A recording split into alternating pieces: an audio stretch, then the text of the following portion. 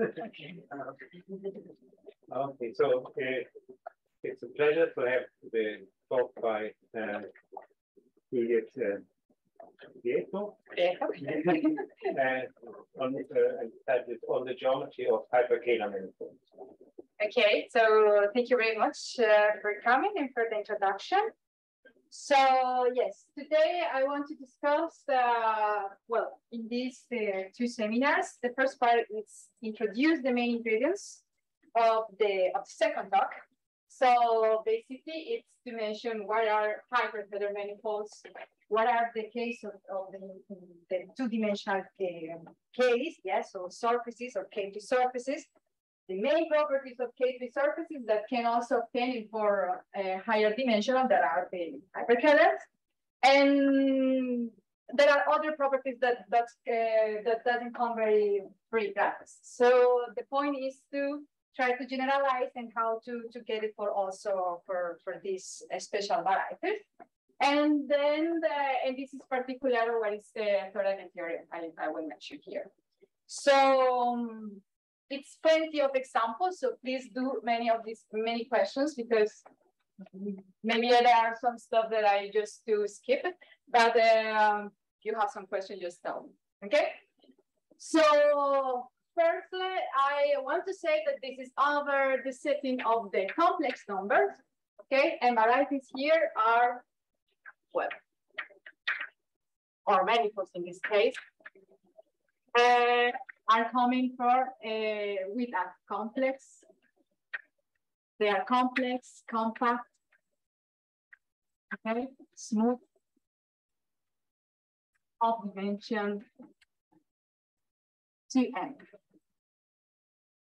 Okay, so what is an K3 surfaces? Because the story start like try to generalize some properties of in the setting of surfaces to higher dimension. So a K3 surface, so will be under this setting a complex, compact, smooth surfaces, okay, such that admitting two properties. So the first one that is they are single connected, means that the fundamental group is trivial. And the second condition is that there exists an holomorphic two form, it's denoted like that, such that it's non-degenerate, in particular generate this part of the composition as a Kähler manifold. Sorry, so let's call it omega. Omega C. And then and it's at holomorphic. Okay, so this is important. Another way to define K3 surfaces, and actually comes from the classical classification of algebraic surfaces, is to say that they are this number means the irregularity, so it's 0. And the other part is relating to the canonical divisor. So we say that the canonical divisor is 3. So K3 surfaces, examples of classical K3 surfaces are like coming from, for example, the first one is the baby Fermat.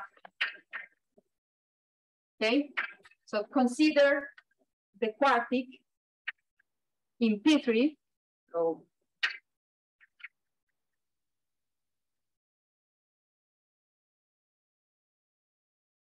okay, and then so if you consider this one in P3, you can prove that actually this is an K3 surface. And in general, if you consider smooth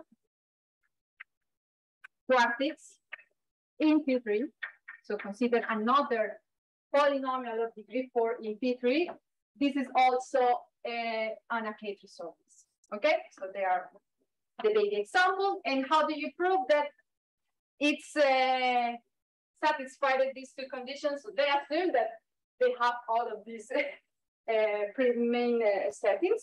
But now, what we want to prove it is that H10, for example, okay, and this is something that we can prove it by considering, for example, hypersurfaces, right, of degree D in Pn.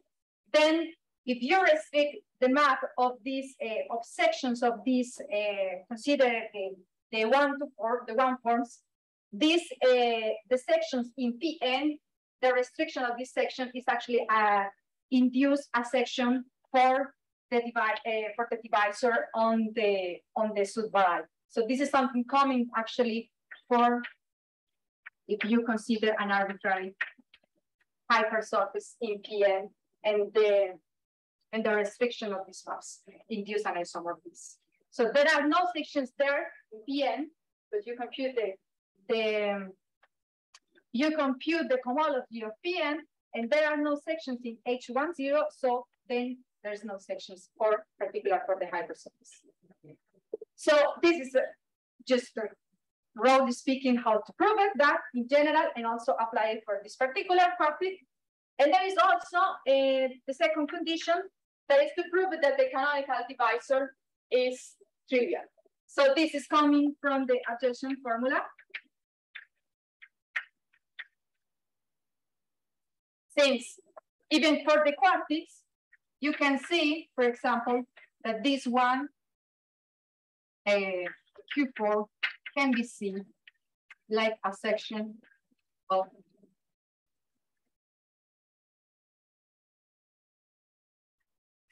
okay, and the point is that since the quartic can be seen like that, the omega of this Q4 is taking the omega of P3 tensor, the omega, of 4, and this is, we know that is O -3 to -1, and this is O4, so that give you in the sequence, and you're restricted to S to Q4, and this give you that is trivial. Okay, so this is a way to think that actually I wanted to present it just an sketch of this, why, how to prove that this is an hyperkähler surfaces, because it's a natural way to think that which kind of hypersurfaces can give you these properties. So that these numbers vanish and that you don't have, and that the trivial canonical, that you get the trivial canonical divisor. Okay? So then you can also play with this degree and try to prove intersection completed, etc. So this is the first example. So the second one is something that comes more classical, and is related to the Kummer surface. Questions for this part? No? Yeah, actually I have one, sorry. Yeah. Is there a difference between Phi1 and H10? I mean, are there surfaces which have, well, one thing is simply connected, and one thing is H1.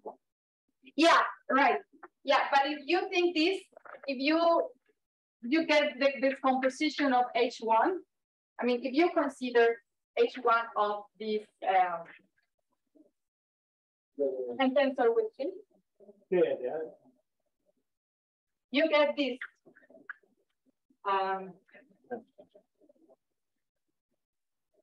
Right?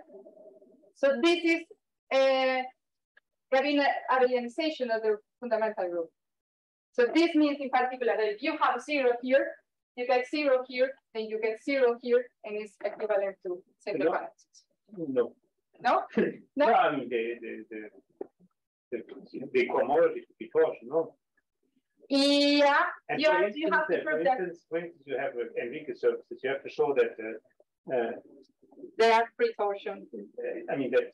But it's, you know, yeah, whatever. You have to somehow see maybe distortion field or something. I mean, it's you know, certainly you have surfaces with H10 equal to 0, which are not simply connected. But you know, okay, maybe with this, if maybe K is trivial, then I mean that K equal to O, I think might imply they are simply connected or something. I don't know. I Okay. mean, it might, I don't know, something like that, because it can, I think, anyway, but it doesn't matter. I mean, it's. Okay. No, because for me, it's an old nightmare. Surfaces which wanted to know whether you were considering or you were throwing them away right from the beginning. Okay. So you can take, there are surfaces which have trivial canonical bundle, but no, the fundamental group is pi1 is C2 or something. No, I don't. With trivial canonical. That I'm not sure. I mean, you have that K portion. Case torsion. Yeah, 2K is trivial. Yeah. 2K is trivial, but okay. Yeah, I think if they put on the trivial, then yes. I mean, also in the classical classification of the surfaces with trivial canonical line bundle, there are ones that are not simply connected and are, for example, complex torus. Okay. So that's the next example that I want to say, and then and how to relate it to a K3 surface. So this is the Kummer surface, and basically you started by something that has this trivial canonical divisor, but without this condition. Okay, so how to get a K3 surfaces, killing this part. So you started by a complex torus. Okay, and there is always here, and the torus always comes with a natural involution, right? That is, take the element here and send them to minus L. So this is an involution, okay?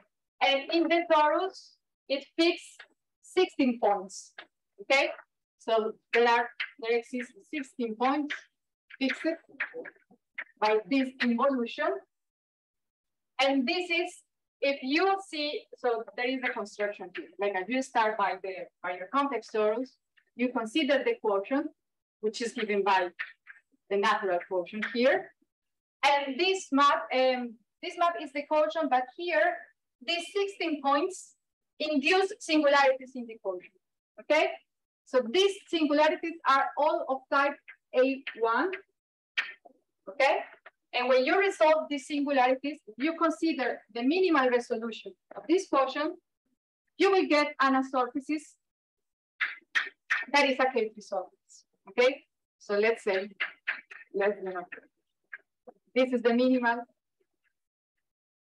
resolution of these 16 singularities of time by one. Okay, and this is the Kummer associated to L. Okay, so there is another way to complete this diagram because we like commutative diagrams. And then the way that you can complete and actually the way to prove that this number is 0 is to do it in a smooth way. So here I have these 16 points. I can do blow up of these 16 points. Let's call this blow up Z. Okay. So this involution here can be extended in an involution here in a natural way, because just following the description of the blow up. But now when you consider the quotient of these surfaces with this new involution, this gives you a map to the Kummer of the surface. It's not a trivial exercise. But the point is that you can complete it, and this diagram is commutative. So you can also obtain the Kummer like the quotient of this blow up in 16 points of this complex torus, and by the natural involution extension. Okay. So why I introduce this example, because it's natural to think. I will mention in the higher dimensional analogous of K3 surfaces, how can we get it also hyperkähler manifold of this, but in higher dimension. So the point here is that also you can think about, and this is people work on this problem, that also it's possible to do these constructions, but for other orders, for other automorphisms with different orders. And yes, the question is, yes, you can do it, but you can ask that this map exists in the case of the torus, and is compatible with some map coming from the K3 surface. And that will be the second ingredient that I will study in the second talk, that is symplectic. So And in order 3, for example, you can study the family of K3 surfaces coming like a resolution of a complex torus by an automorphism of order 3 in the torus. Okay, but this automorphism is not free like the involution, because the involution comes always with the complex torus, but for order 3 it's not always true. So you have to also study the moduli.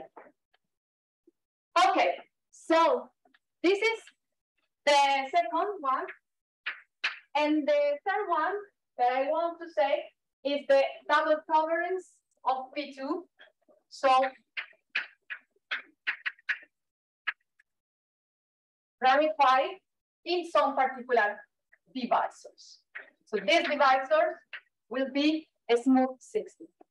Okay, so this is a curve of degree 6. Okay, and if you consider the double covering in this branch locus, so this is your curve that you will get 1, 1, this map. The surface here is an K3 surface. Okay, and this is another interesting example for these surfaces. You can also prove it that by the properties of this finite degree of maps, that the canonical divisor is trivial. Okay, and it's basically using the fact that the degree is 6.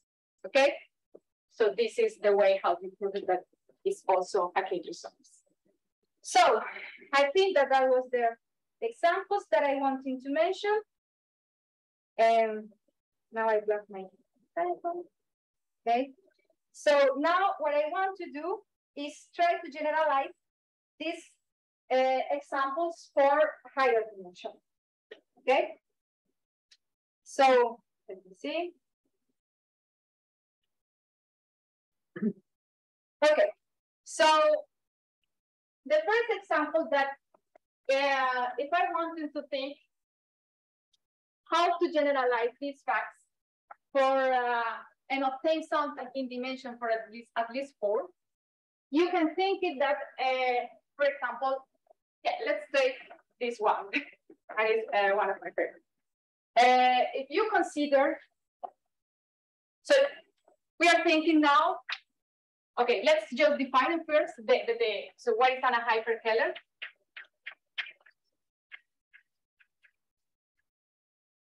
Okay, and now it's basically the same, since that I impose this condition in this general setting. And actually, the argument that I presented as a decomposition in the first degree of the homology, you can actually ask this number is equal to 0. But when you generalize the definition on hyperkähler manifold, actually what you really ask is that the fundamental group is trivial. Okay, so this is the same definition for hyperkähler manifolds.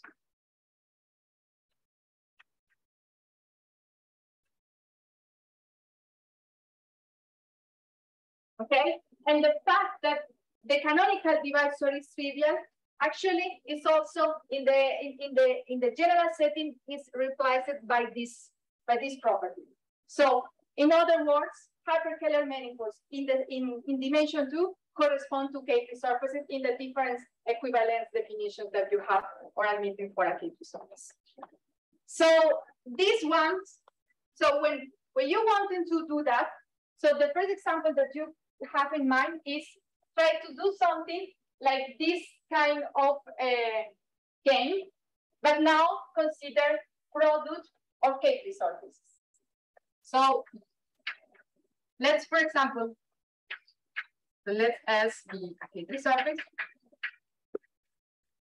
Okay, and now I will consider the product of this K3 surface, okay, for instance, and then I will also get the quotient here by an involution.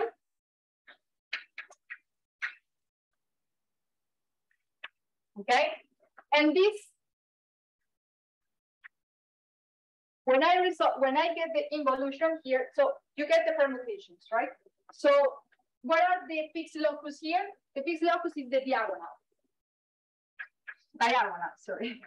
So this is a set where it's not defined, so it's not well defined. And then you consider the blow up in the product of this set of points, and then you get a new variety. So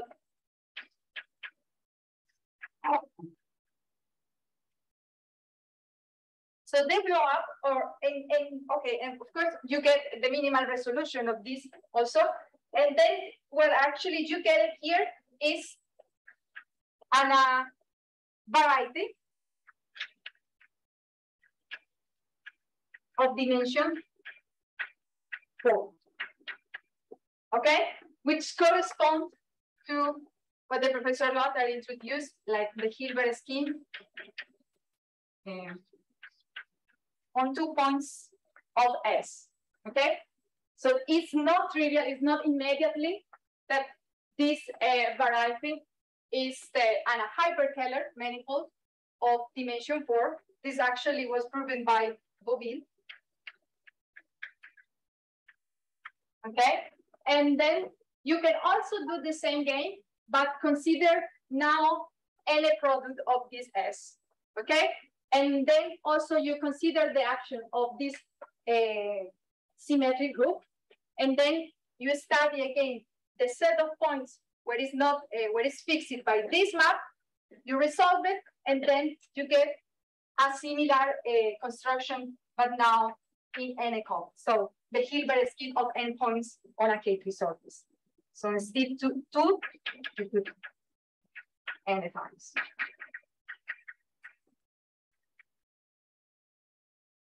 Okay.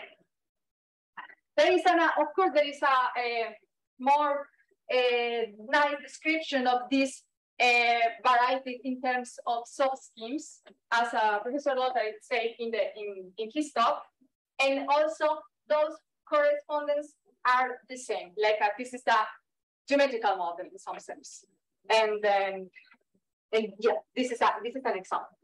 So what happened here? If you do, for example, instead to take a K3 surface, you consider an abelian surface. Okay, so that means that your torus is projected also.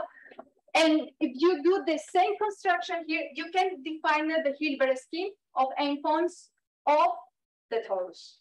And what you actually get is a hyperkähler manifolds, also another type of hyperkähler manifolds. So this one actually, if you do the construction, if you consider Hill and of some abelian surface, this give you is another example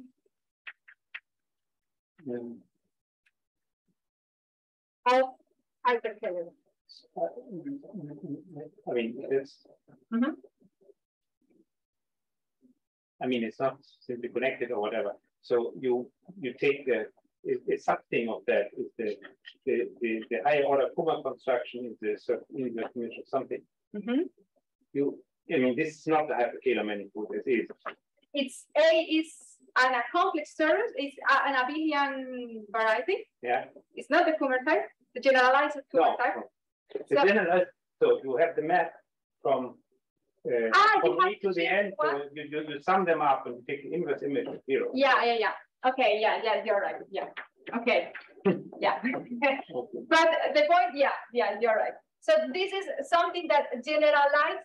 The generalize of this in the case when n is equal to 1, you get the Kummer, exactly the Kummer surface, which is an K3 surface. And then if you consider for n greater than 1, then you consider you have to do something shift there. So the Kummer surface is you take the Hilbert scheme of 2 points, and you have the map from the Hilbert scheme of 2 points, which adds in the group adds up to 2 points. Take the inverse image of 0 under this map. That's the Kummer variety. Okay. The Hilbert scheme of 2 points has dimension. The Hilbert scheme of 1 point is not hyperkähler. The Hilbert scheme of 2 points is I mean, the Hilbert scheme of 1 point is just A. The Hilbert scheme of 2 points would be something else, but you take the inverse image of 0 under this map. I mean, so it's not precisely that, but the Kummer construction is precisely, taking the Hilbert scheme, but taking the inverse image of 0 under the map of summing up the points on the surface. Okay. Using the group structure.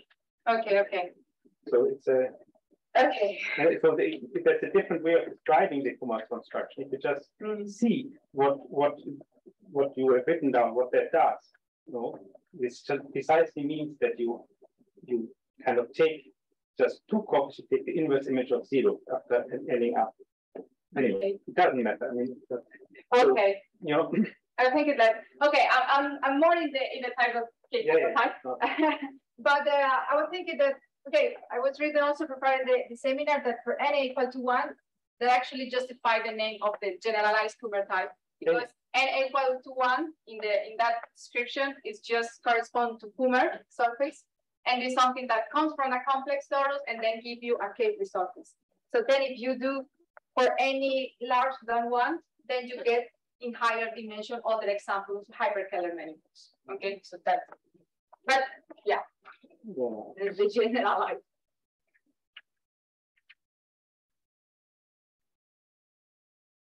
Okay, so there are other 2 particular examples that I just want to mention, like for that exist in dimension 6 and 10, and are so I mean at least how they appears in this story is relating to something that I want to introduce in the last part of the first talk, that is relating to moduli space of sheaves, okay, on K-free surfaces or in a linear. And the point is that when you start to study these moduli spaces, in some cases, if you put the good hypothesis on the shoes of the topological invariance, you can get the structure of the K-free surfaces, or but in higher dimension. And the point is that they provide another kind of examples of hyperkählers. But the point is that study these moduli spaces, you can find 2 exceptional cases in dimension 6 and dimension 10, and their examples were introduced by already. So, and it's denoted by already 6 and already.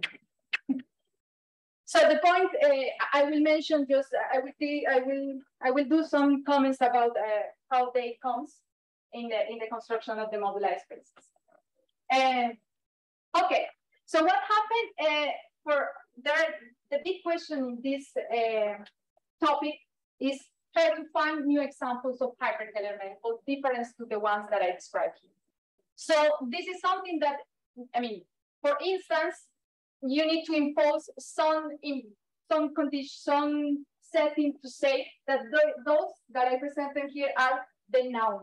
And basically it's coming from the notion of what is deformation, okay?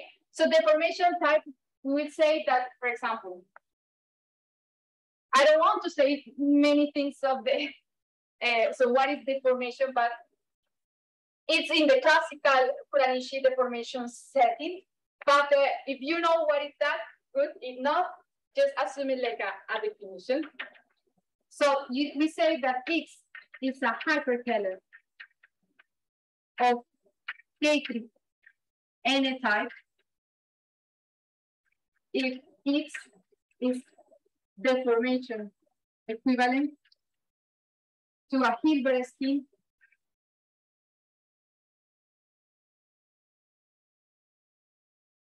of endpoints on a K-free surface.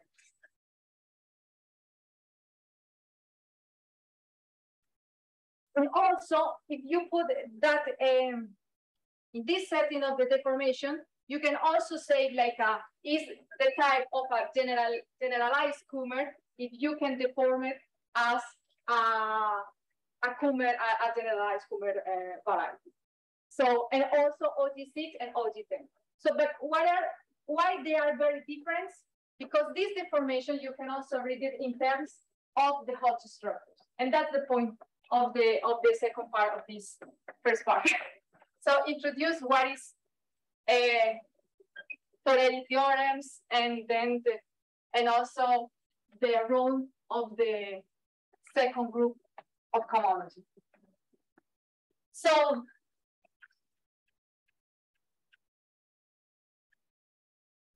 this is an Z module, okay? But more than a Z module, it's a lattice. So the point that is that this group of cohomology is a lattice is that it comes with an bilinear form, which is non-degenerate, and it's given by the half product. Okay, so we can study this group of cohomology, and actually, if we consider. Was X now a K3 surface or and a hyperkähler? Okay, hyperkähler. But then the half product is not a product form. It's the Ruby-Bogomolov. Yeah. Okay.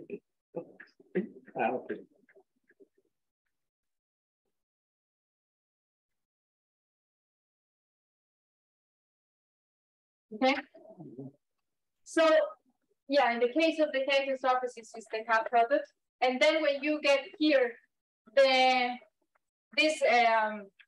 when you consider the complex structure of this data model, you know that this comes from another complex structure given by the fact that it's scalar.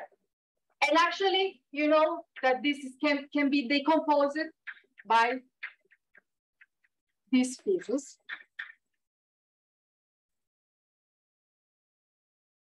Okay, so what is important here is that when you consider, so just for notation, this is something, this is H0 of X on omega forms, okay?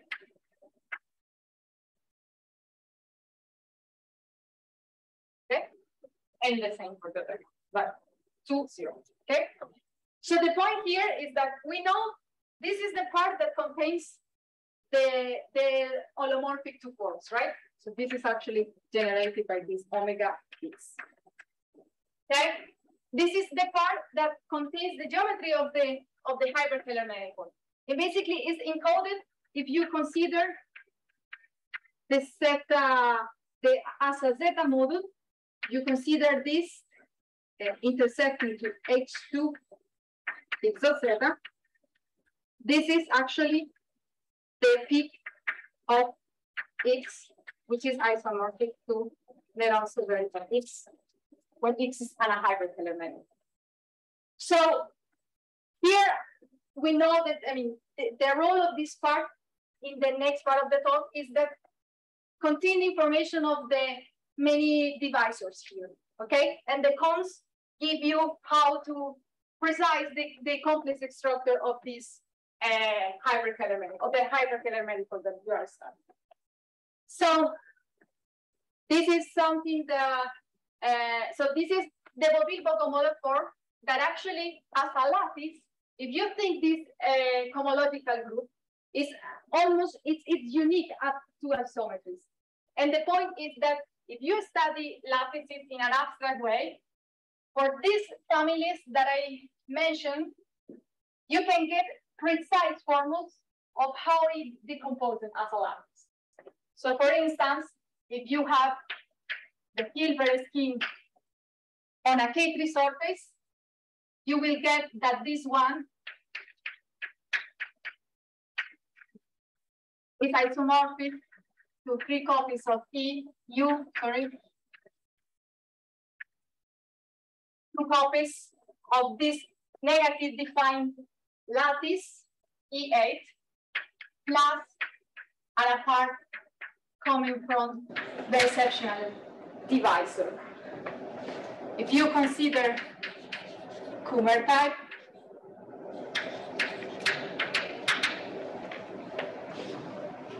it's just, I think, plus. And the other ones I have to bring in.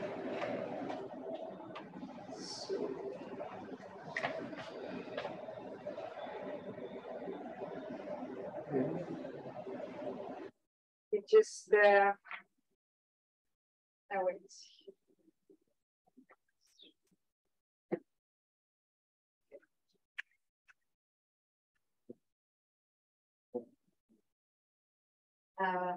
This is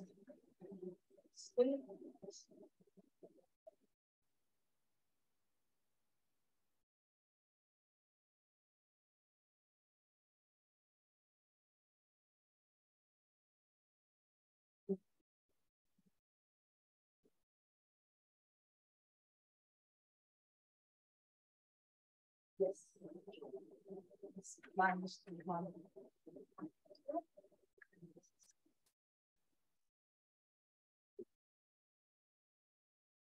Okay. So, I mean, how you can distinguish that those examples were different? Because when you computed this second Bernoulli number, now I'm presenting here, I'm a little bit shaken because now you can count what is the rank here. And these numbers are different, right? But the point is that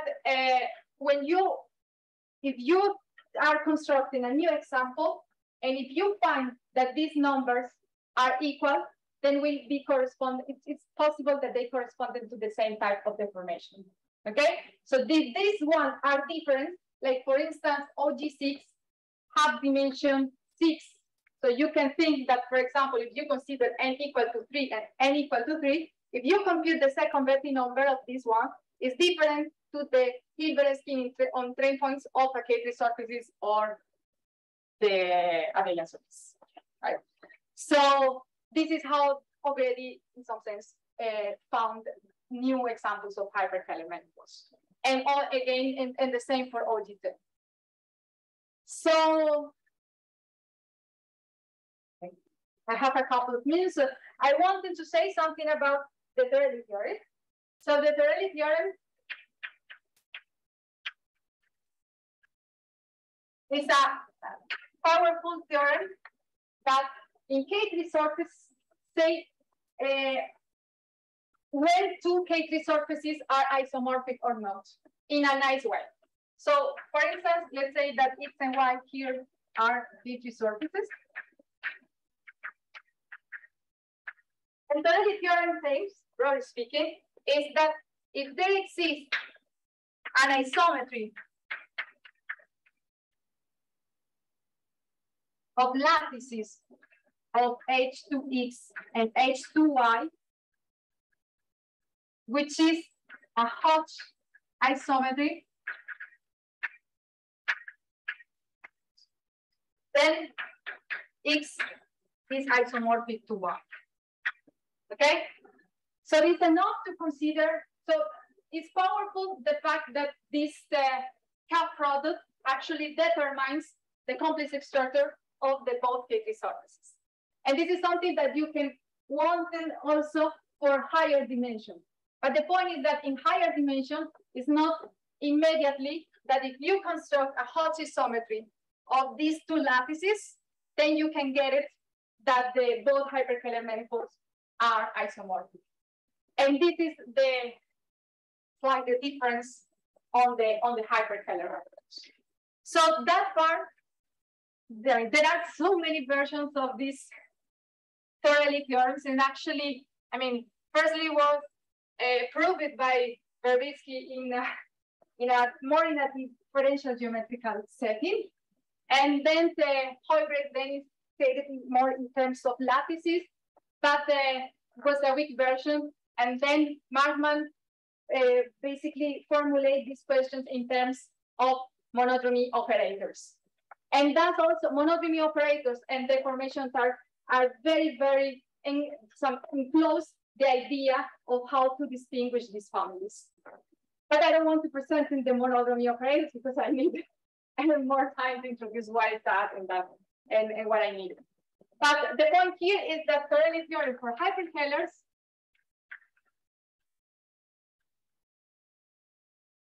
can be summarized in say that, well, we need to study the codes. So there are There's the ample cone. There is the net cone. And there is the movable cone of a hyperkähler variety. We're assuming that it's projected to get some stuff nice. And but it's also true for non-projected, so just more delicate. So the point here is that the Torelli theorem, you can also statement in some sense like this, but asking more conditions on this hot isometry. And the point is that,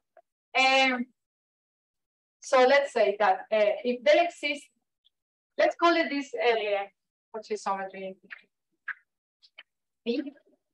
So under these conditions, if P is satisfied that the movable cone, the pullback, no, sorry, this one, the movable cone. So let's say that this is also coming from, so there exists here a map, which is the isomorphic, such that the pullback corresponds to this map, to the isomorphism between the two case results. Now I want to say the same for hyperkähler manifolds, but I will impose some conditions of this map. So I need that P sends the movable cone. I put it in the right way? No, sorry. Okay, the map in homology is actually the mapping homology corresponds to the pullback in this isomorphism. Okay. So if I put this notation, I will ask that the map in the pullback in homology sends the movable cone of Y in the movable cone of X. And at this level, if you ask that your isometry satisfies, your hot isometry satisfies this condition that sends the movable cone of Y in the movable cone of X, you get that X and Y are birational.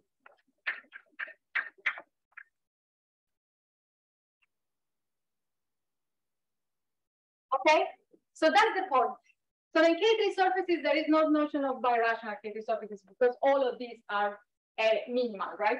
So here, when you are in higher dimension, you can get different models, birational models of a hyperkähler models. And that's the point here, that you just on this level, you can just distinguish when two hyperkähler are birational or not. But how can I extend this birational morphism to the properly isomorphism? Asking the second condition. So if P start of the net enough. So we need to ask now of X intersect the ample cone.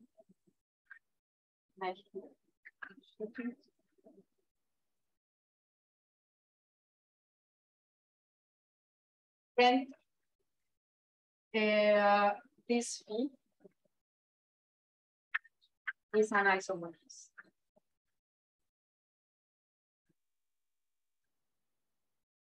Okay, so this is how the cones encode the geometry of the hyperkähler in two levels, birational and isomorphism. Okay, and I think that this is also under the setting that I'm projecting, so they are projections.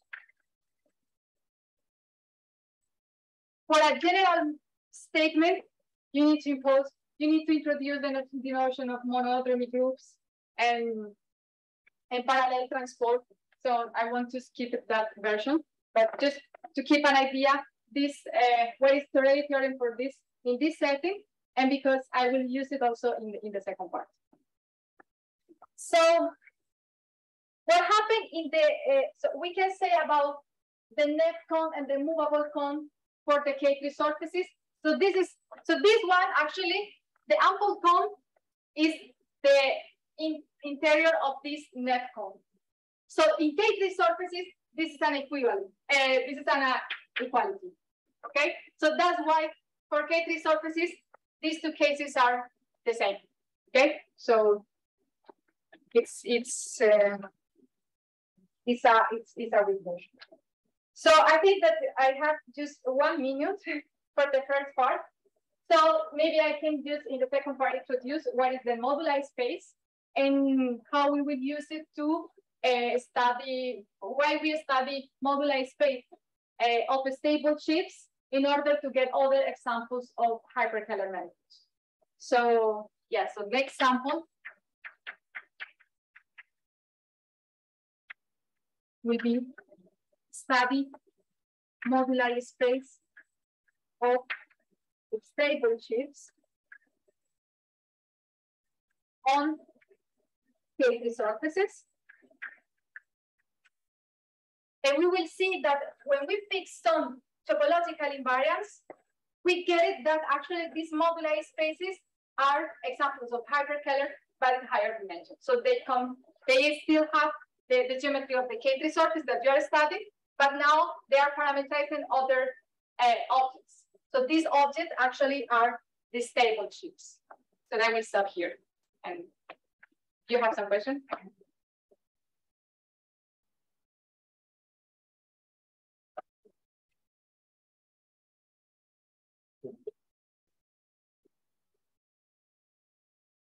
So maybe for a comments for other examples of hyperkählers, there are so many examples in so many papers for these examples, but in another presentation.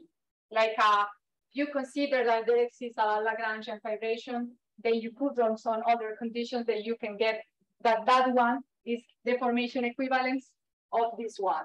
Okay, for example, OG6 or OG10. And yeah, they're also just in this type of deformation that is K3NFI.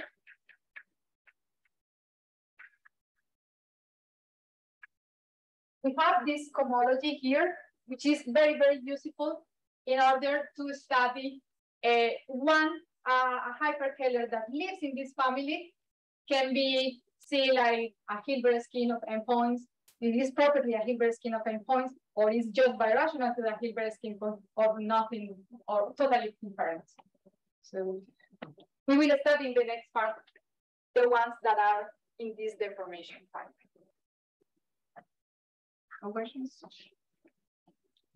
When you say partial isometry, you mean morphism of push structures that on isometry of the lattice? Yeah, it's an amorphism in terms of the lattices that respect the hot structure of both. So you send the pieces in the right way. The form, how does it act on, let's say, the H20? Does it map things from H20 to H2, like two things of H20? Sending to the exactly to the other. What about something in H20 and something in H11? Where does it go to? No, it's not possible. You have to send the 20 part here in the 20 part here. No, I mean on one cohomology. What does the form do? In H1 form? In H1? No. So the question is the homolog quadratic form. How does it, do the pairing with respect to the different Hodge types? So, if you have something of type P20 multiplied with something of type 20, what will it be 0 or will it be something else? I think, yeah, that was the question. Okay. Okay. Okay. And you think? I don't understand very well the question. Sorry. But it's not part of the definition of what is. No. But I mean, we can discuss it also. Okay. Another question?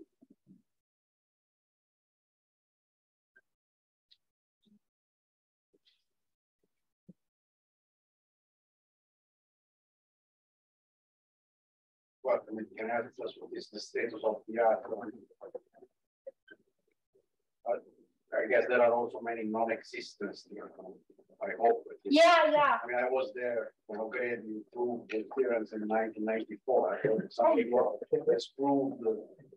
But that I mean, yeah, there are so many bounds. I mean, many. There are some bounds of the Hodge numbers of the possible hyperkähler manifold. Yes. Presumably, there are only left for very few. Yeah, exactly. So yeah, this is an strategy. Like you start to thinking something like that you compute these numbers, and then you see that if it's less than this bound, and then you are maybe have a good candidate. So at dimension 8, how many hopes we have to have another? That's a good question, but yeah, good question, but yeah, I think that if you also precise the dimension, you can get more restrictions. Yeah. Nice question.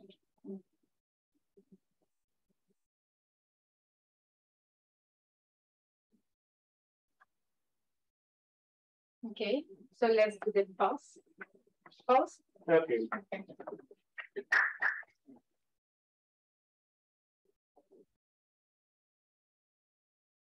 We lost public. Okay, so the second part of the talk is relating to the problem that I was studying in my PhD, which is relating to studying symplectic actions. Okay, symplectic actions also actually in K3 surfaces, and then to a particular type of deformation that I was focusing the K3 type. And then I would just give a motivation of this type of actions that just in the case of K3 surfaces, they come from automorphisms. And they are very, very interesting because it's another way to construct so many examples of K3 surfaces, giving us a minimal resolution of quotients of K3 surfaces by symplectic automorphisms. And basically the theorem says that under a symplectic action, you will get again a K3 surface, a new family, and it is not symplectic, which is that not satisfied our condition, then it produces another examples, another families, which is relating to rational surfaces, for instance. That happens in the case of K3 surfaces, but when you study symplectic actions on hyperkählers on higher dimension, you will also get that this condition, that being symplectic, can also obtain for birational maps. And the action will be studied in cohomology induced by these new symplectic birational maps. So, mean symplectic here is that the map preserves the period, so preserves the two holomorphic forms. So let's say that F, G, it's a map here. Okay, for instance, a birational map, such that when you consider the action in cohomology and you compute what is the image of the period, sometimes it's called period of these hyperkähler manifolds, it's the identity. Okay, this kind of actions can be changed. In general, it's some power of M group. But when it's symplectic, it's properly 1, okay? When it's non-symplectic, you get something different to 1 here, okay? And there are people, and so many people that study these kind of actions. So, but I want to finish the previous talk with an interesting example, which is coming from a study moduli space of sheaves, in particular stable sheaves.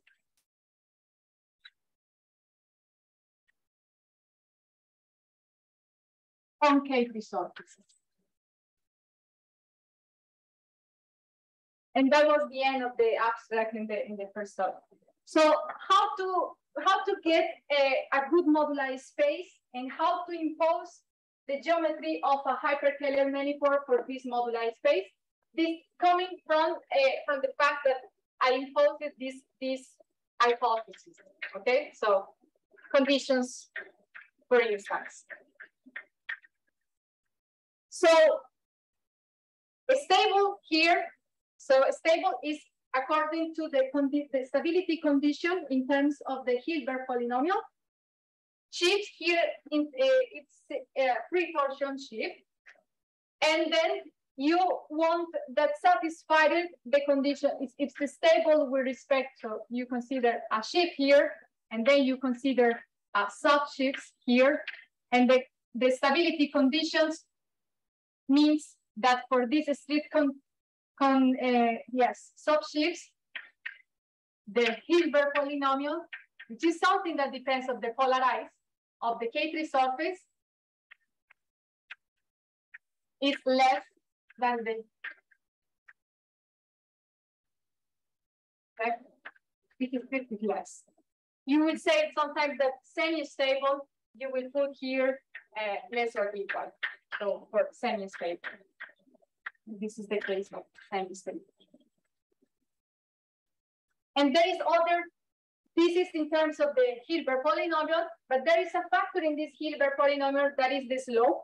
And actually, you can ask conditions like it's just slope stable, and there is good properties like for instance, for a sheaf, mu stable, which is log stable, just a pieces of this Hilbert polynomial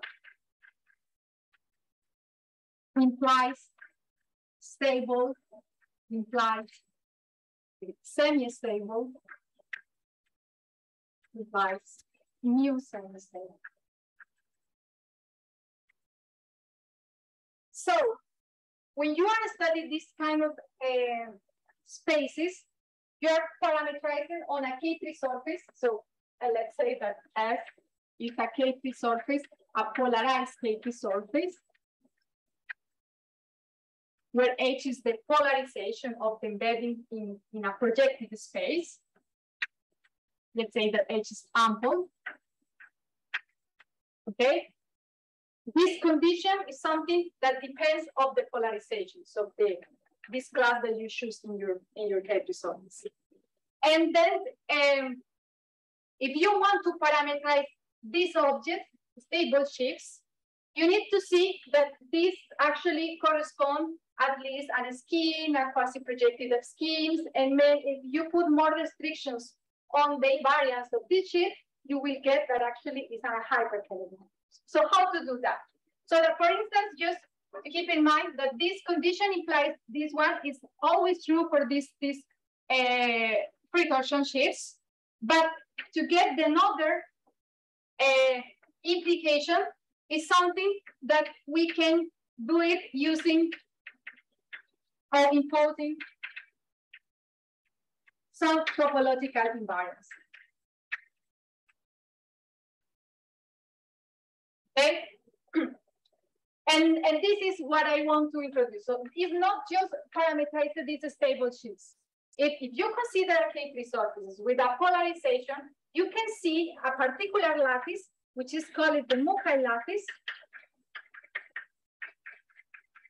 of associated theorems, that is the sum of H0 of S, integrals coefficients, plus H2 of S plus H4. Okay, and this is like a vector here.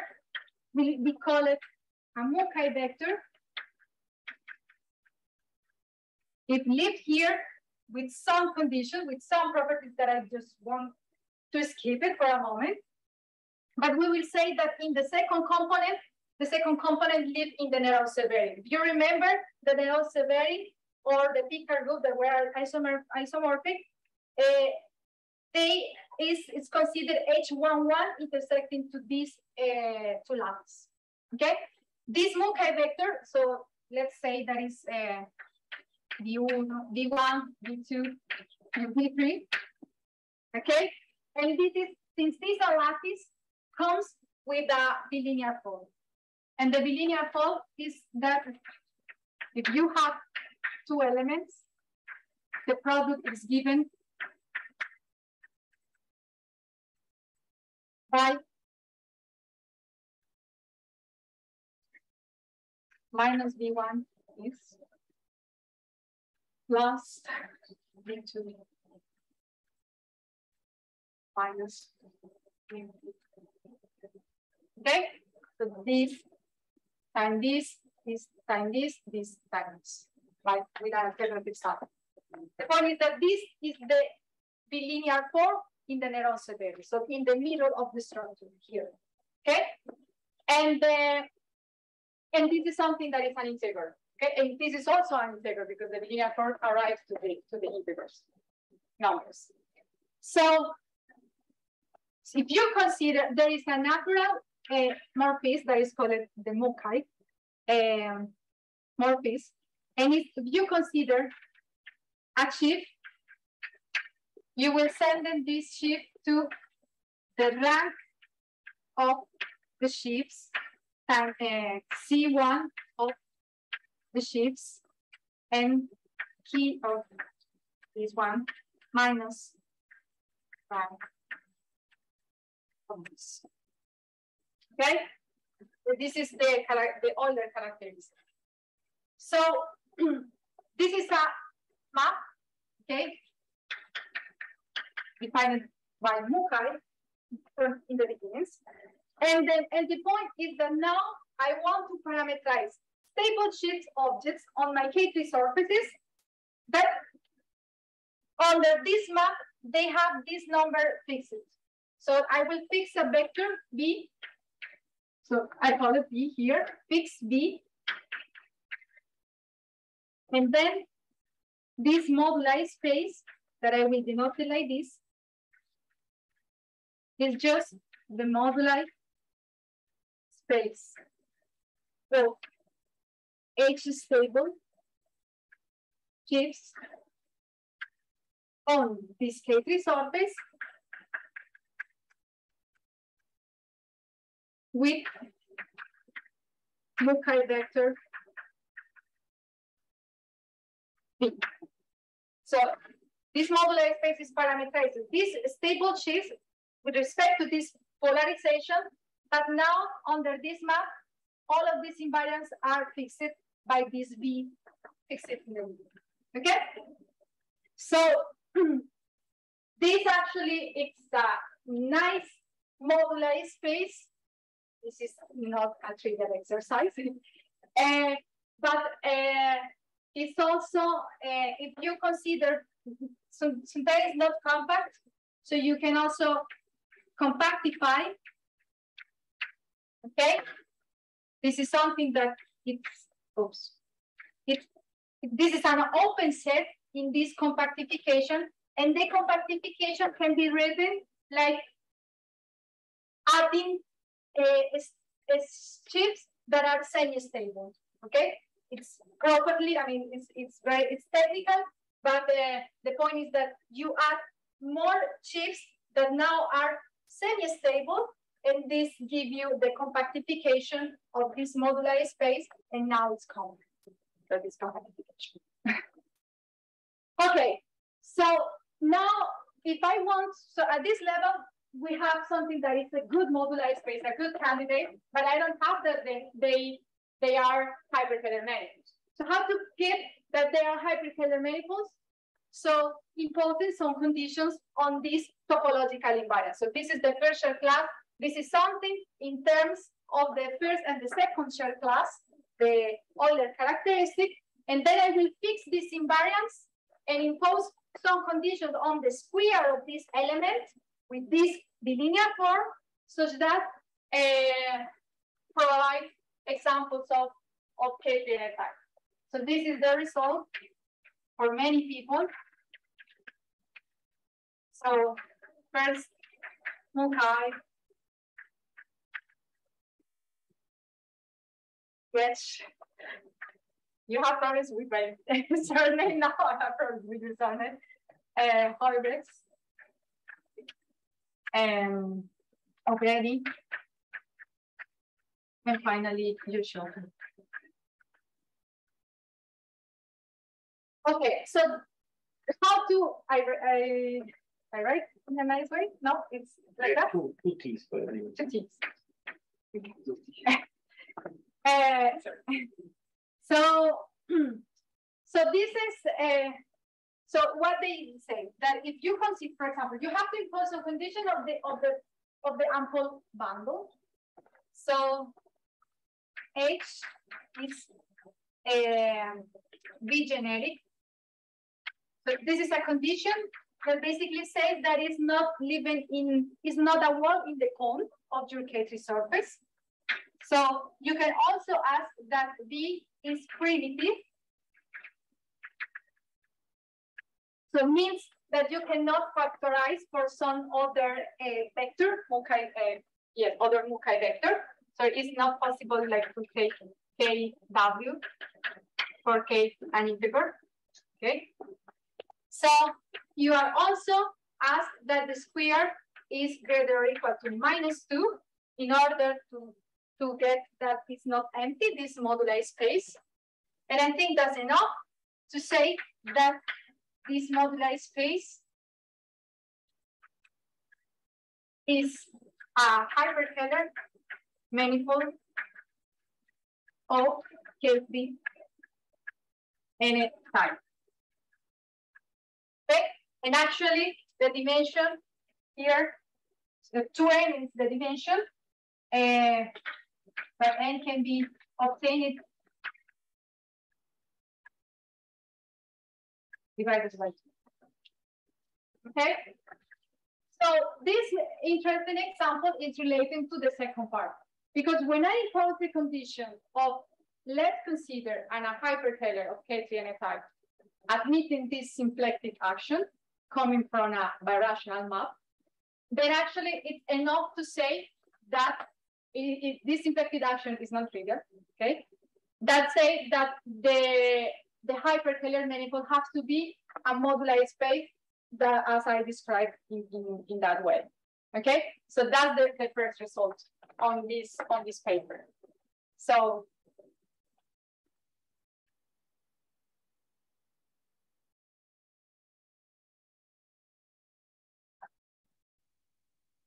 the first statement, so theorem 1, and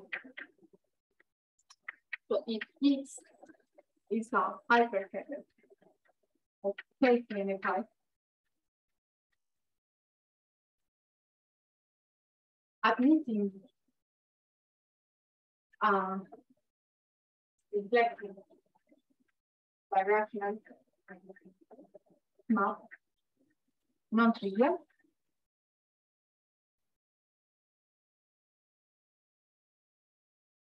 Then X is isomorphic with a mobilized space on a K3 surface S with apolarization. Okay, so we will see that as a consequence of this theorem, this particular hyperkähler manifold cannot be general cannot be general. So that means that the Picard number cannot be 1. So actually have to be at least 2. But in the particular case then the Picard number of this is 2, then the order of this symplectic birational map is equal to 2. So it's just admitting involutions. Okay, and the third result that we get it was more relating to another questions. So it was more relating to try to find or how to prove the existence of these symplectic birational maps for the good candidates. Okay, so the point is of the third result is now thinking that under this hypothesis we get it that it's a moduli space. So how can impose conditions on this moduli space in order to obtain symplectic birational maps? Okay, so maps that respect the period and And oh, I'm sorry, I forgot to say an important hypothesis is that it's a symplectic birational map such that the action in cohomology, when you consider the action in the quotient, it's not trivial, where AX is by definition the discriminant group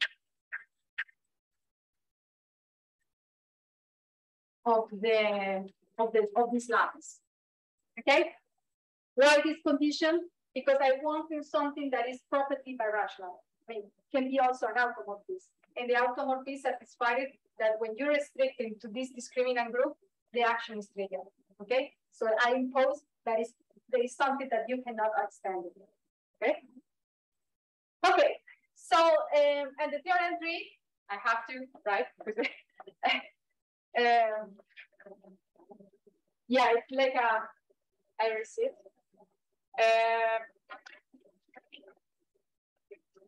Let S be a K2 surface. X B like that.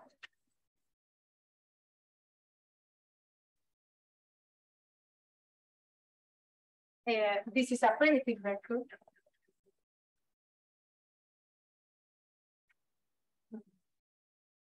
Consider also that R is different to 0. And if you fix E equal to R C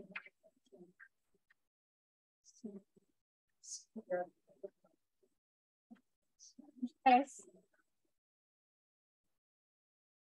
fix this one, the reflection on this class is induced by a birational involution with non-trivial action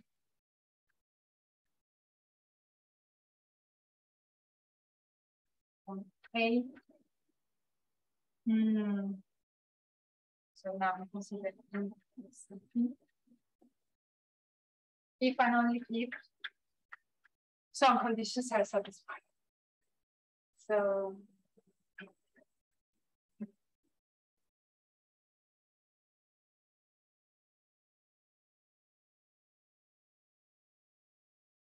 why we put it here? Because yeah, I will say some comments later. So the conditions are that what are E? What, sorry? And what else is what are E? RE is a reflection. Sorry. It's a particular map. I will introduce later. Yes.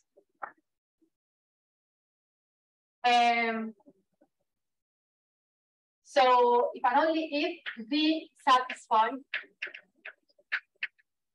the following conditions. So R divided 2C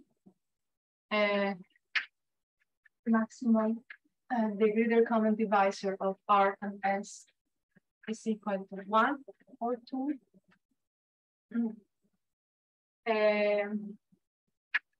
So also different to 1 and 2.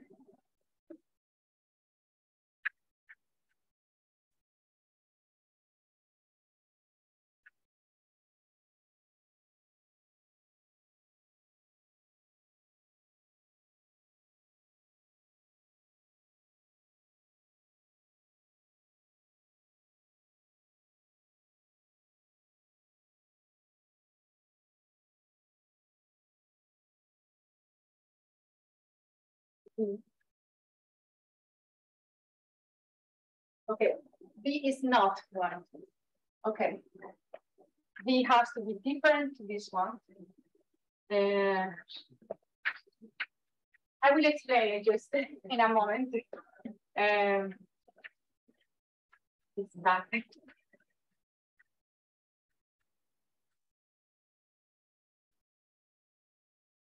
Okay.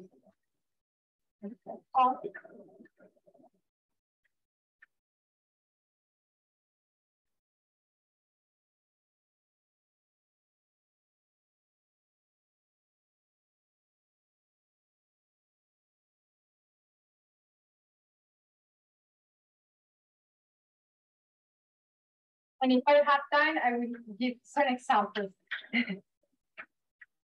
just to say that these conditions are useful. So what is the meaning of this theorem tree?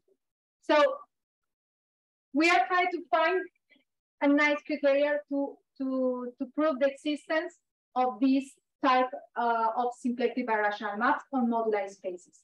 For a theory, since theorem 2 say that if you look the rank that is equal to 2, you don't have to wait that the order be greater than 2. So you have just involutions. So what are the good candidates for involutions? Reflections maps. But reflections are maps in the homology with coefficients in Q, so rational coefficients. So it's not always a map in Z. Okay, so how do you get that your map with coefficients in Q can be actually a map with coefficients in Z? The point is asking some of these conditions, but it's something that comes from results of Markman studying these monodromy operators on reflections for some particular class in homology. So this is the mysterious of these conditions, and so in particular this one. And the other part is like if you ask that your Mukai vector is different to all of these options, then you will get a good candidate and a hyperkähler of K3NFI, which is a moduli space, and with an involution given by the reflection. Okay, so that's more or less the idea. To prove the existence, to say good candidates that are these involutions. Okay, and the point to how to prove these results. So, okay, this is more a corollary. But this, why? Because you need to also study the cones for this particular case. But let's say a couple of words of this theorem 1 and theorem 2. So the first part is something that comes from the classical facts to study these symplectic actions. These symplectic actions you study in homology. Okay, and if you impose the conditions of this, that is, this action in the discriminant group is non-trivial, because there are two options, or it's trivial or not for tradition for classical results, then you can get it that this hyperkähler is birational to a moduli space. Okay, but the fact that how can I study all birational models of this moduli space is using a second technique relating to the technique of the theorem tree, and is the Bridgeland stability conditions. So then here, the model, we arrived, to a birational model of X first. So first we get it a birational model, and then we can say that it's isomorphic to the moduli space using some facts, so strong facts on the stability conditions theorem. Okay, so that gives you the isomorphism. So why they are interesting? So why people study symplectic birational maps? For instance, if you think in the OG10, okay, so I have to say OG10, there was this exceptional example in dimension 10. OG10 can be constructed by a moduli space of sheaves, right? But with a not primitive Mukai vector. Okay, so then if you parameterize these stable sheaves, I think it's on a K3 surface or on a, on OG10 on a K3 surface. The other case, OG6, is on a Boolean. And you try to parameterize these families, but you don't have immediately a statement like the big one with the how many people. You actually, what you get it is a singular moduli space. And when you resolve the singularities, that produce the new example. Okay, so that, for example, this moduli space just admit birational symplectic maps. So there are no automorphies that are symplectic in OG10. So this is actually recently resolved by people like Gioventana, Grassi, Onorati, Cesar. So they were studied this particular example. The Alisa Grassi, she was also studied for the case of OG6, and then you'll get something similar for symplectic action. So at least for the known examples, it's quite mysteriously for the big family of K3N type. But in the case of the automorphism, it was something very deep studied by Giovanni Mongardi and Hassan and collaborators, where they studied precise actions of these symplectic automorphisms. In the case of birational maps, this is the statement that generalized and finished this classification. So that's the point. And Kummer, I don't know. So I think that there are partial results on that, on the Kummer type. And yes. So, so what? How many minutes I have? 10 minutes. So let's say a little bit of the for the theorem one, right? So how to study this problem? So as I say, the first step is study the action in homology of these maps. Okay, so what is the upstart in H2XZ for a birational map, symplectic birational map? But this is something that you can do it in some big lattice with have good properties, and it's you can embed it in an abstract lattice that is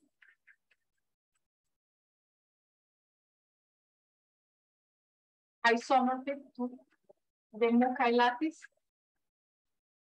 on a K3 surface. So what is the point? I would like to get a moduli space, but I don't have a Mukai vector. So I need to find a candidate, a good candidate, and ask many questions. So it is corresponding to the Mukai vector that I was looking for. So this is something, these ideas comes from Markman theory, and the point is using this embedding. So the previous theorem, the big theorem that I wrote here, comes with an extra tool, which is an isometry. And the isometry is called the Mukai isometry because relates this Mukai vector to the homology of my hyperkähler of K3N. So when you get X a moduli space, this is the good yes. So in fact, let us that the square here it's greater than 0. So I put the condition that is greater than -2. Okay, when it's -2, you get that the moduli space is just a point. If the square, if it's an isotropic element, so the square is 0, you will get again an K3 surfaces, probably not isomorphic to the first one, which is possible. And if this greater than 0, then you will get 4-folds, 6-fold, whatever you want. And just that in the case when it's 0, then this map is actually divided by V. Okay, that's, for instance, I will ask this. And this is a particular, this is explicit. Okay, this is explicit. It also comes from, in terms of derived categories. I don't want to introduce it here because we don't need it. Just I need that there exists the inverse, okay? And let's denote it by theta, okay? The inverse map. So this theta make me see the homology of this one in this particular lattice. Okay? Just for instance, I will denote it by lambda q. And then it comes to basically see completely this part with a Mukai vector, my possible Mukai vector. So you can find a V in this abstract lattice such that H2x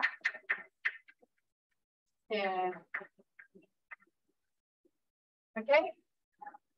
So this is very abstract, and this is the stuff that is very powerful for the theory of lattice, because this, when you compute some properties of this Mukai lattice, you get unimodularity, okay? And unimodularity is very nice in order to get primitive embeddings and don't put some torsions and anyway. So now I would like to extend this action in this bigger lattice. So basically, I need just to see what happened in this new vector. So this is a claim, but it's a proposition. So under the hypothesis that the action in this quotient is non-trivial, the extension of G on V, and I still denote it by the fallback of G, is equal to minus V. So there are not many options. It sends V in minus V. Okay? So this is an extension. So this step basically extends G in my class B. Okay?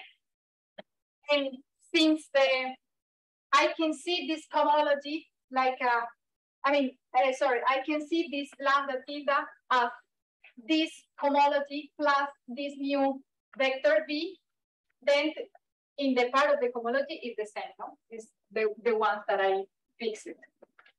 So this new action using tools on lattice theory, you can prove that the co-invariant lattice, which is taking the invariant lattice, the orthogonal complement to the invariant lattice with respect to the Mukai abstract lattice, okay, has signature 1 something else, which is the rank. This lattice is just consider the action in H2, okay, and doing the same. So I consider the action in the homology, I consider the invariant classes, and then I consider the orthogonal complement to the invariant. Okay, it's called the co-invariant lattice.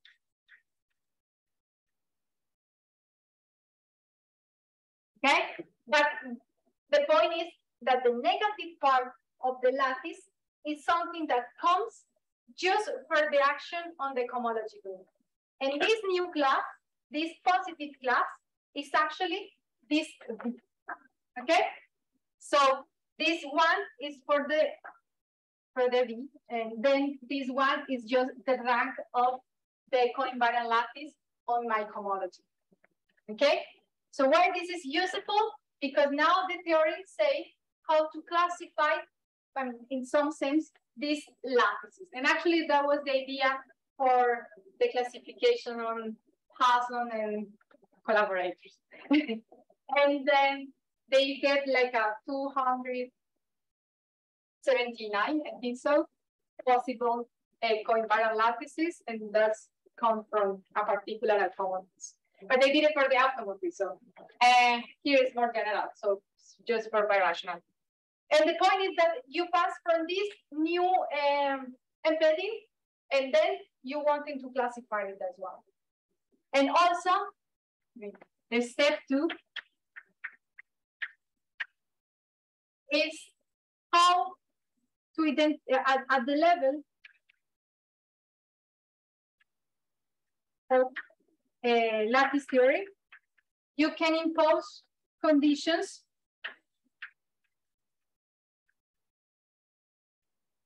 in this abstract lattice. So again, so this is lambda, this is a Mukai lattice, which is abstract because essentially you can split for pieces like 3 copies of U, 2 copies of EA, and actually 4 copies of U and 2 copies of EA. That comes from the cohomology of your K3 surfaces plus the terms of H0 and H4. This gives you another U. So this is isomorphic, always added to this lattice, which is unimodular, you can see. And then you can, as a lattice, induce an Hodge structure. And then you consider the 1-1 part of this Hodge structure. And if you find some copies of U, if you find copies of U, 1 copy of U embedding in this primitive lattice, this is equivalent to say that your hyperkähler manifold under this embedding is actually birational to a moduli space of sheaves on a K3 surface for some K3 surface. Okay? So actually, our theorem say it's something more with details. We actually founded copies of U, twisted copies of U. And the point is that instead to have a moduli stable, a moduli space of stable sheaves on a K3 surfaces, you get moduli space of stable sheaves on a twisted K3 surface. With twisted, it's just a notion in the sheaves, okay? But the condition is the same stability as the Hilbert polynomial. Okay, just to be careful. And this is a fact that actually in the non-twisted case was something proved by Addington. And in the twisted case, it was generalized by Huybrechts. Okay, so we used this fact, we used this new embedding, and we actually compute that, for instance, this is something that you have to believe it, but the co-invariant part of a symplectic action always live in this 1-1 part on the Hodge structure of this Mukai lattice. So it's enough to prove that these twisted copies of U can be also finite in the co-invariant lattice. And the point here is that you start to see what happened to this number here. You can find that actually this is greater or equal than 4, and this is enough to get these possible embeddings of the hyperkähler plane. So this is a couple of ideas of the proof, but it's more technical than. Any questions? And I don't know if I have time. Just 2 minutes. Now, just to say something about the other philosophies and why they come in some natural way. So then you arrive here to the birational model, and then there is this theorem that of Bayer and Macri that say at the level of stability conditions. So your moduli space now can be seen as a moduli spaces depending now for a new parameter, which is stability conditions. And the way that you study these birational models of this moduli space can be replaced or can be translated in a decomposition of this stability manifold. The point is that when you arrive to the birational model, you can find another moduli space which is isomorphic to the first one. So at the end, what do you get is that this hyperkähler of K3 type is birational to a some moduli space, which is isomorphic to another birational moduli space on a K3 surfaces, but now depending on a stability condition. So then when you arrive here, you do the good computations in the good chamber, and then you forget about this stability condition, you arrive to this classical one, the Gieseker moduli space. And then it's very natural to think here what happened for these conditions. So the statement, so the idea is Bayer and McCree imposed a map which relates the decomposition, the wall crossing on the stab manifold, and the decomposition in chambers and walls of the cone of your moduli space. So the cones again plane Google. And now these reflection maps are coming from the decomposition in my stability manifold, which correspond to the vertical wall. So there is a component there that is very special because it's vertical. The other one can be semicircle, okay. This one, the vertical, you get it by this map, and that gives you a class in the cone. Okay? This class have the play of E. Okay? And under some assumptions of this E, as I mentioned before, this map is something in cohomology of Q, but under some assumptions, you will get that this is actually a map in the cohomology with integral coefficients. So that gives you one part, and the point that it's inflected, the non-trivial action on the discriminant group comes from imposing these numerical conditions. So that gives you many restrictions of your Mukai vector. So why this is interesting? I mean, because at this level, you lost a lot of information of the geometry of S. Even this stuff comes from Torelli theorems and existence and this, but they don't give you what is the precise Mukai vector. So later, that part, if you wanted that is an involution and blah, blah, blah, then you get precise invariants. And these invariants are those ones. Examples of this, there are in literature, few. If you have another different to the Markman ones, it will be nice. But basically, yes, comes from taking, for instance, Mukai vectors in this way. Okay, and then you play with R equal to 1, equal to 2, and then in particular for the rank greater or equal than 3, you get some involutions, some geometrical involutions with the pullback corresponds to the reflection map on a particular class. And I will end this comment.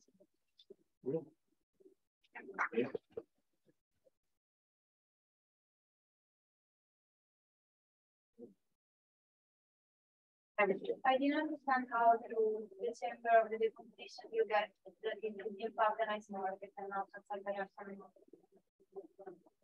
that you get an sorry again? In the statement there you said it's an isomorphism and you said the tree is straight transferability and you do wall crossing. So how do you actually check that you don't get something by accident only but an isomorphic? So how do you, I mean, this one is just for the decomposition of the cone is in terms of birational maps. Okay. So yeah. Okay. If I understood what your question, when you first you have to prove that the wall that you were studying correspond to a divisorial wall or a flat wall. So you put some conditions on technical comes for a lattice that have this class B, okay? And this result of Bayer and McCree say that if you study this particular lattice that contains this candidate as Mukai vector, you get the different possible walls corresponding to the flopping, divisorial, fake, and blah blah blah. So that one's give you what is birational or why they are birational. So they give you all contractions or so they're probably birational. So I don't know if that's. Yeah, I just wanted to know how in the end you get an isomorphic speaking. Okay. And not that's the birational. Okay. Okay. No. I mean, yeah, this is so that result very McCree is the variance. So you study. Okay, so let me. No, thanks. I like that question. I think you said, but I didn't. I think that. Yeah, I did. I said it, but in words. So yes. You have a map here that is, for instance, it's a component, particular component in the stability manifolds, and then here is yeah. Okay. You get here and stability points. Then you associate here elements in the cone, right? So you are considered here at this composition. So you maybe have something here at the composition of this manifold, okay? That this give you some decompositions on the cone, okay? So the point here is that if you arrive, for example, let's say that this is the point corresponding to my moduli space, okay? My birational model. So the first statement that they say is that you can arrive to another, let's say here, for instance, that you can arrive here to that true moduli space, but maybe on a different, with a different Mukai vector, okay? And on the same K3 surfaces, or maybe on another K3 surfaces, which is derived equivalent to the previous one. Just doing some crossing on these walls, okay? And the point is that that was my candidate, the one that is birational to X, and then I get my true moduli space in the other component. How did I get it?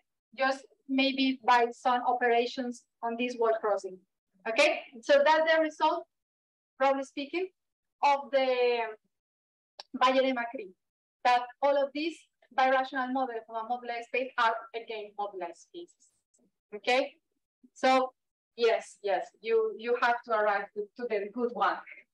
And even when you arrive to the good one, then yes, all of this is studying this. This is a variation of this element here and here that give you the right, the right ample divisor. But that comes from the theory of the. Another question?